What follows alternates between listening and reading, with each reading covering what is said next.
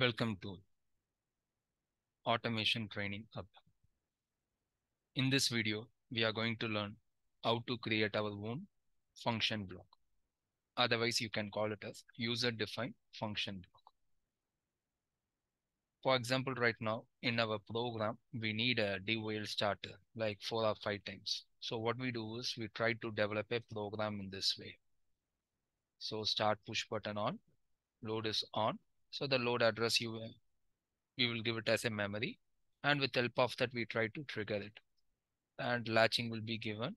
In a stop push button will be given. So like this, what we need 4 set. So I can copy this network, paste it. So instead of doing like that, I can convert this program as a single block so that easily we can use it. So how we have to do it now? You can see in here inside POU. POU means what? Program Organization Unit. So in this folder only we have the main page. So if I right click in here, you can see add object. In that we have function block. So when you're given function block, it will ask a name. So for the user defined block, what's the name we are going to give? So I'm just giving it as DOL. So for this function block, in which language we are going to develop a program, it's asking. So I'm saying later, give OK. So now you can see previously in main page, what we'll have is only variable end variable. That means these are the local variable which can be used in this page. Suppose if you have multiple pages now, if you declare one variable in here, that variable I can't use in another page. If you use another page now, that also what happens? Create as a separate variable. But in this page, you can see they give an option like variable input, variable output, as well as variable. So already we know variable is a local variable which can be used inside this page. And variable input output. So right now we are going to create a block. So in that block, we need pin connection in left side as well as in right side. So whatever pin connection we are going to give in left side, it will be inputs and right side will be output. So I think you remember when we place a timer, what happened? So input comes in left side, output means right side. So these things only we are going to assign with help of variable in as well as variable out. So right now in here, we are developing a program. So first we'll place the symbols. So latching, I'll give a ANC contact. In this, I'm giving the name as start, enter. Inside you can see start Boolean, but don't give any addresses because the address we have to define in main page because we are going to use 4 times now. So different addresses we have to give. So we should not declare in here. That means while you're developing the program for user defined function block, don't use any addresses. So right now we want to assign the start as a left side pin. So you can see in your class. So change into variable input. When I give an OK, automatically it will see it in there. So right now, same way, stop. Variable. This also input. So enter. So I'm just giving the common term as load. So the load can be a motor, pump, anything it may be. So in here, variable out. So in here, latching. So we have to give the same. Okay. So now save it. Now go to your main page. In here, place box with EN. Just give user defined function block name. So we given the name as what? DOL. So type DOL. So automatically what happened? You can see the pin connection. So this will be input. So percentage IX,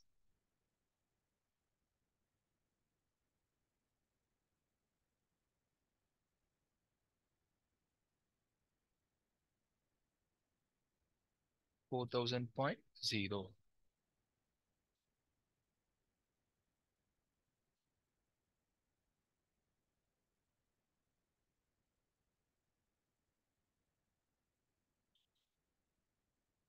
Suppose if you need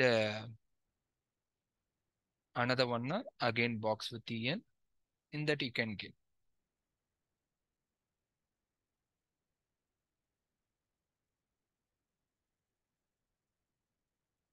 So in here, different address we have to give. So, so this one is another set.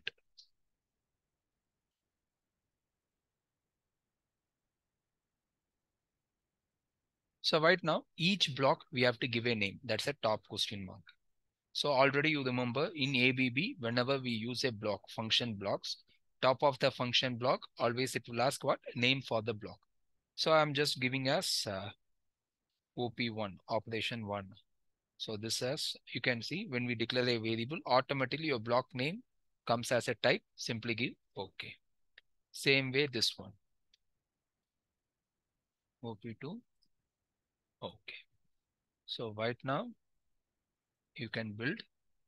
So you can see we don't have any error. So I'll enable the simulation mode, online login, online run. So now we can check it in here. You can see in here, OP1, OP2, it's showing plus sign. So that means in this name only all these data will be stored and it will process. So when I expand this one, you can see. So right now when I activate the input, what happened? Output is on. That means inside this user defined block, it's showing the details, what happening. So when we off it also, the output remain in on. When the stop push button is pressed, it will off. I have released it. Same goes in here. So it's working. So like this, we can create our own function blocks.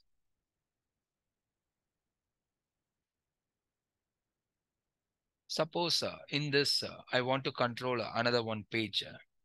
Then what we have to do now? In here, right click, add object. So right now we want to control one sub page. So I'm creating another page as page 2. So program, I'm just giving it as later.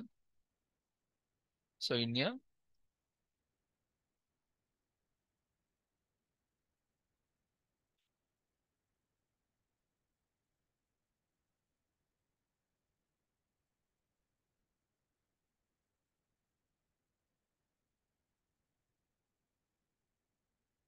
simple just input output I have done. So right now this page we have to control from main page, right? So in your main page, I'll create one network. In this network, again, same box with EN, give the name as subpage name, page 2. So automatically what happens now, you can able to see, just wait 1 minute.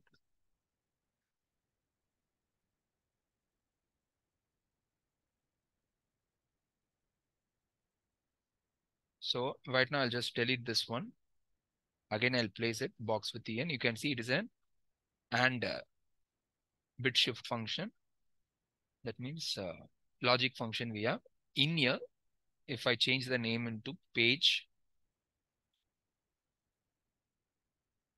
2, that is your subpage name, automatically the input pin will be deleted. But the output connection will be there. So select in this end or this end, delete. In your keyboard, press delete button so that it will convert into what? Call function. So it is when we activate the switch, it will call this page, then only subpage will work.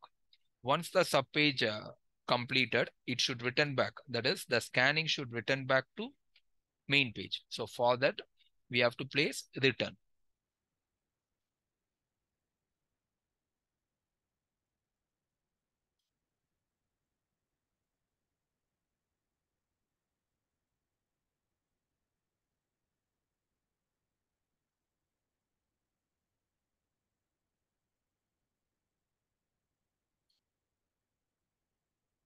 So right now in the sub page, when we try to activate the output,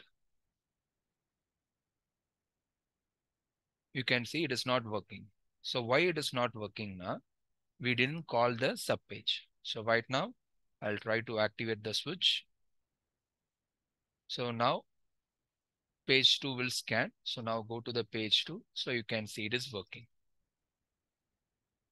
But already you know how the sub pages will work. Subroutine concept. So while the page is scanning, whatever the output status it was, it will maintain. In between, if you cut the subroutine switch. Right now you can see it is working correctly. But while the output is on, we just stop the subpage switch. So now what happens? While it's scanning the output, it was in on state. So if the input is cut also, it will maintain the on state. So always when you're using this subroutine concept, it may be in any PLC. Before cut the supply, you have to check it whether output is in off state. Then we have to stop it. Otherwise, what happened? Your logic will work wrongly because the subroutine we're using for what? In a machine, when we try to produce different products. Maybe in a shift, we need a one type of product. In B shift, one type of product. Now, the program has been done in separate pages. So when we activate the switch, what happens? It will select that product and that particular program will execute. But if you didn't see this one, output is not in off state, still it is in on. In that time, what happens? The execution will happen wrongly. Okay, so careful when you're using the subroutine.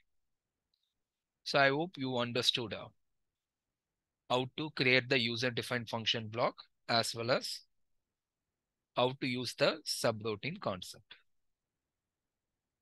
Thank you.